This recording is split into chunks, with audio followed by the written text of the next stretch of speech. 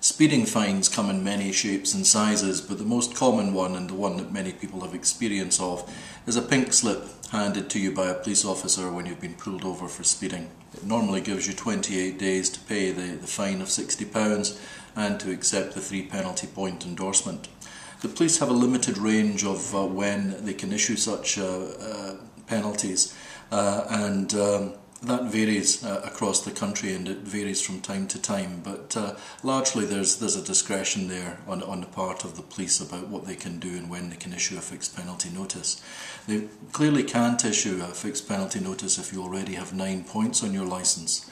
So usually by the time they've stopped you, they've checked the registration number of your vehicle, they've run that past a DVLA computer to see if you have insurance, and they've checked to see how many points you have on your licence.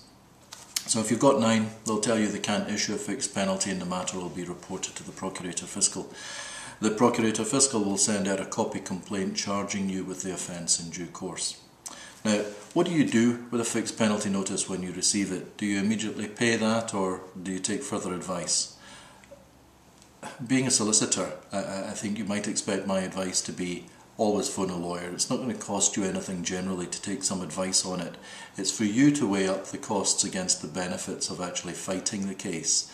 But it may well be that if you have no points on your licence, then there's very little point in actually throwing thousands of pounds at defending such a case. But take some legal advice on it and find out if there are any legal issues that attach to your case. The other type of fixed penalty that's sometimes issued is a Procurator Fiscal's letter that comes out offering you a further fixed penalty notice. So the police may have issued you one, or perhaps not, but you may well also receive a letter from the Procurator Fiscal offering you a fixed penalty. The importance of these is that if you have an occupation that depends upon having no convictions libelled against you, for instance if you're a doctor or dentist, a professional of some kind, if you travel internationally, particularly to America, where they seem to have some sort of difficulty with visas when they look at these things and can't quite understand why you've been convicted of this offence.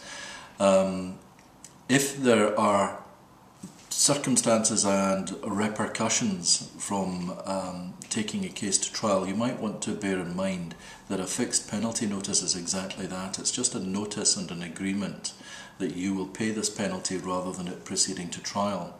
So it can avoid a conviction. So if you go to trial and you're convicted, or you ignore the letter and you wait until you receive a copy complaint and you plead guilty at court, you are then convicted, and you're convicted of a criminal offence. So that tends to come as a surprise to some people, that speeding is regarded as a criminal offence, as is careless driving and the like. So bear that in mind, and bear that in mind when you're weighing up the costs against the benefits of dealing with a fixed penalty notice. Very often it's worthwhile paying them in the first instance and dealing with them, getting them out of the way. But what I would always say is seek the advice of a solicitor. It's usually free. If you contact us, we'll give you some free advice. Or if you go online to our website, equally you can complete a form and we'll give you some free information and advice there.